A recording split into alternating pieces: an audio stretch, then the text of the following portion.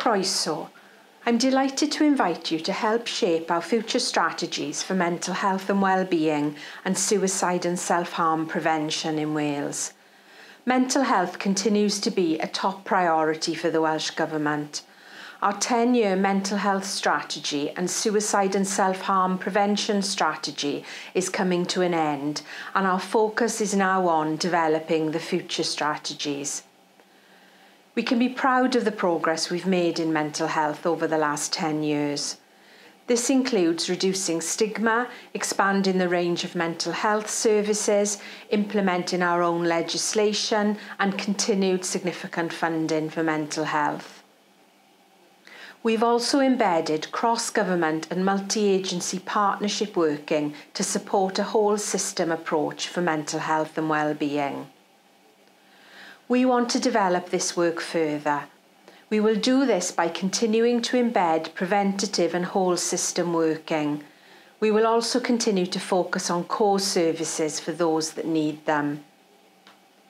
We've already undertaken significant engagement work to understand what is important to you for the future strategies, and we want to build on that. This has been captured in vision statements and cross-cutting principles. Please take some time to watch this video we've produced, which explains our vision, and please complete the questionnaire so that we can capture your views. I understand that sometimes just talking about mental health can heighten emotions. If anything I've raised during this presentation has caused you any distress, you will find information on services available to support you at the end of this video. Diolch.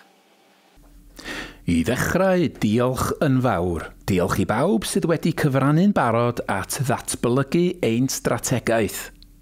Roedd hyn yn cynnwys gwerthuso annibynnol, adolygu gwasanaethau a chymryd rhan mewn cyfarfodydd. Diolch hefyd un fforwm defnyddwyr gwasanaethau a gofalwyr am yr adroddiadau a gafodd eu cyflwyno cyn bwrdd partneriaeth cenedlaethol.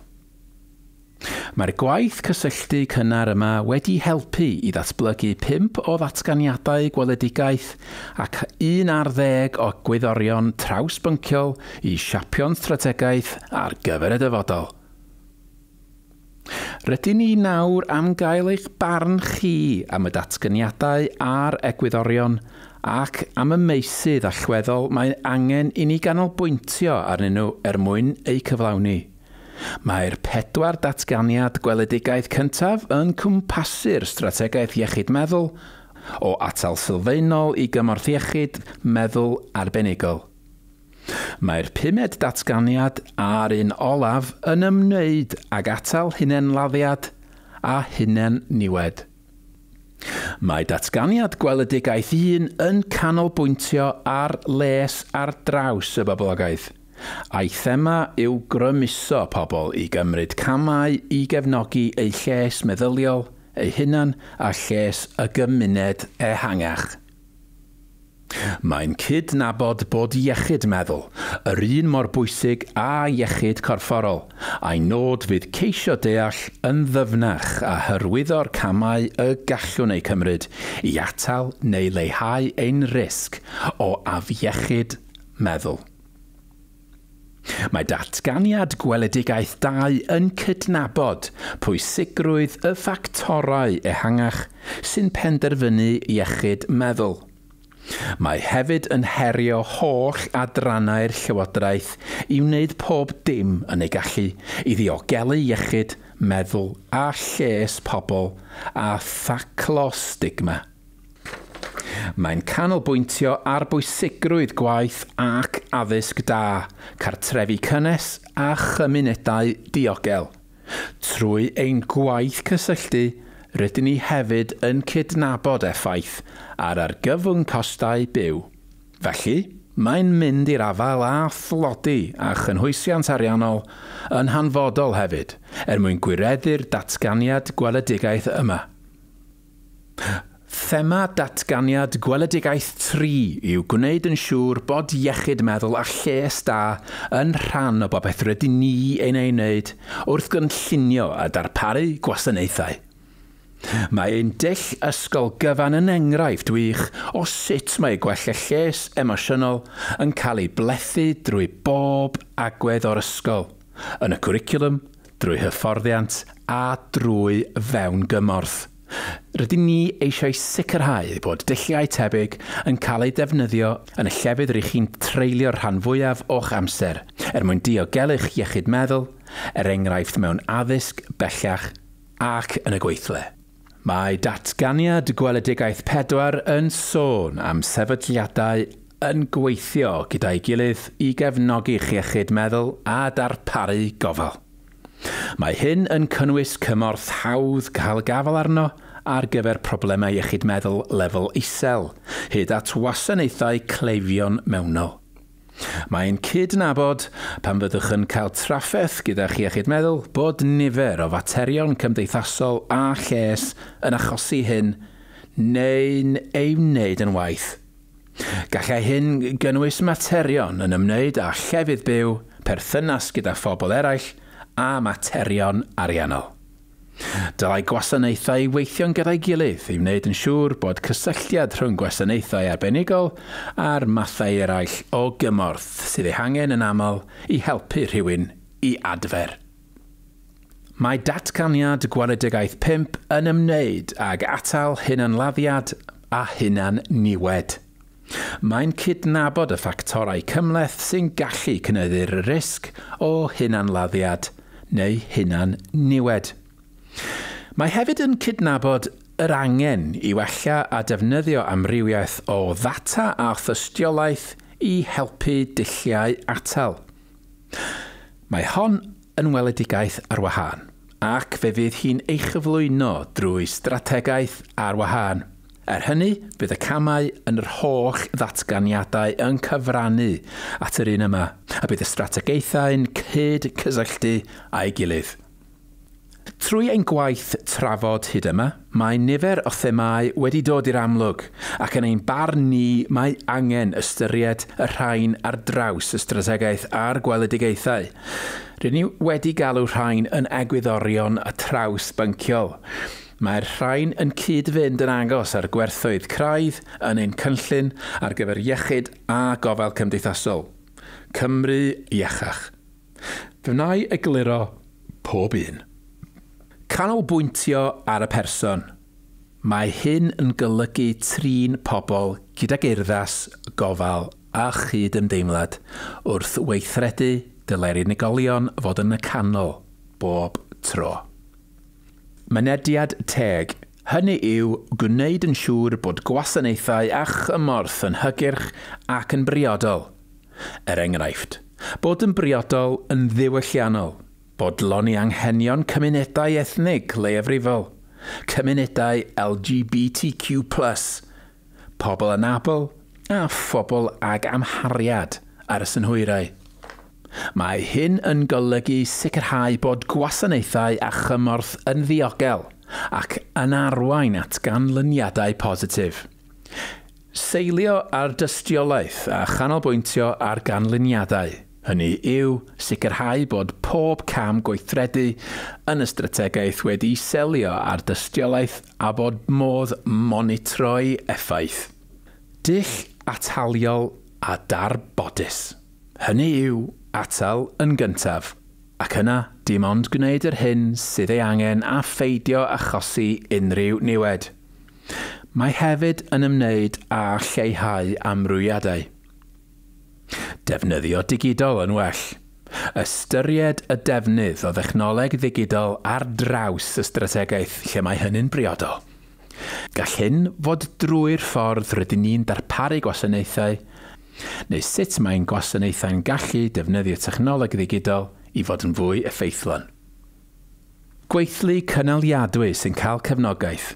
Hynny yw gwneud yn siŵr bod gennym weithlu cyson, medrus sy'n cael ei cefnogi i wneud ei gwaith.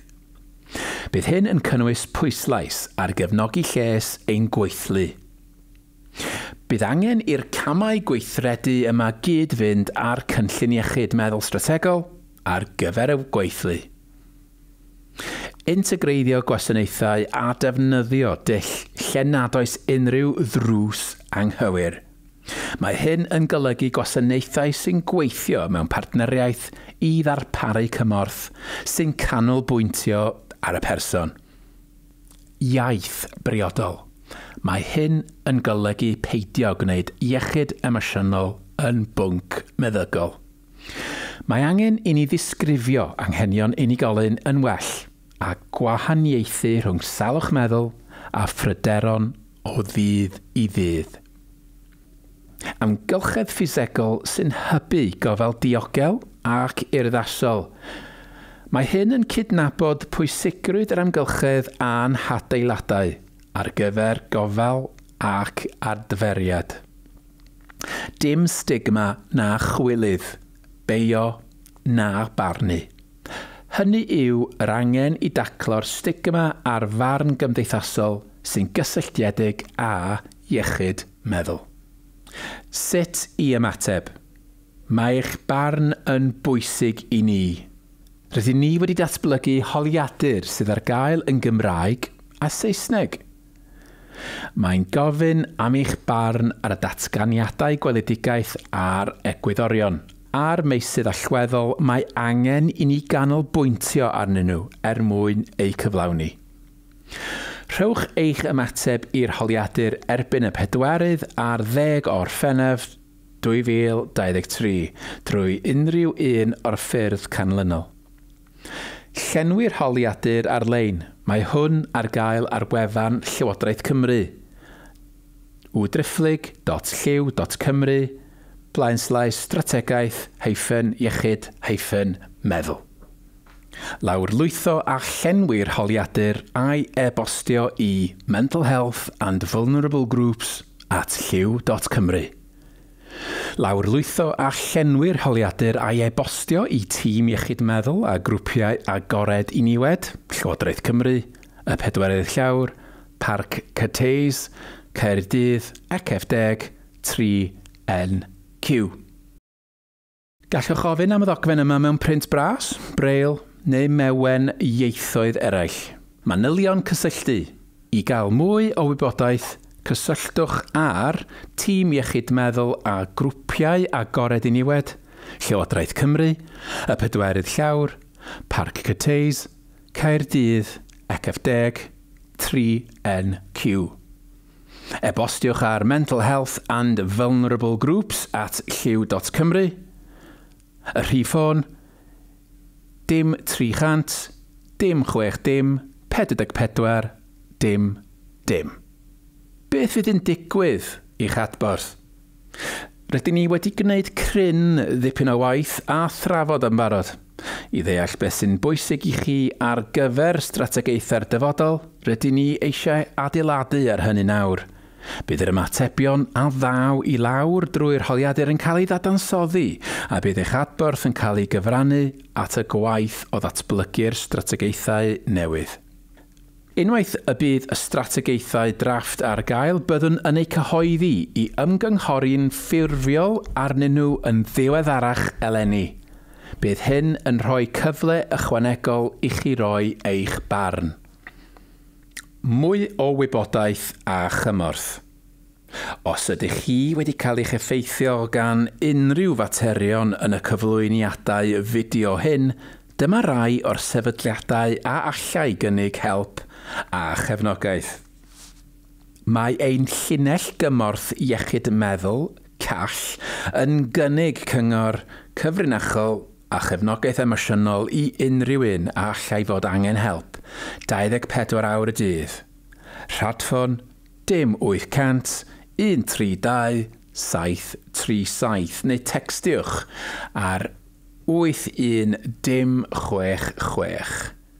Mae ein gwasanaeth Silver Cloud yn cynnig therapi ar-lein am ddim i helpu pobl a'u teulu pan fyddant yn profi gorbryder, iselder neu straen ysgafn i gymedrol.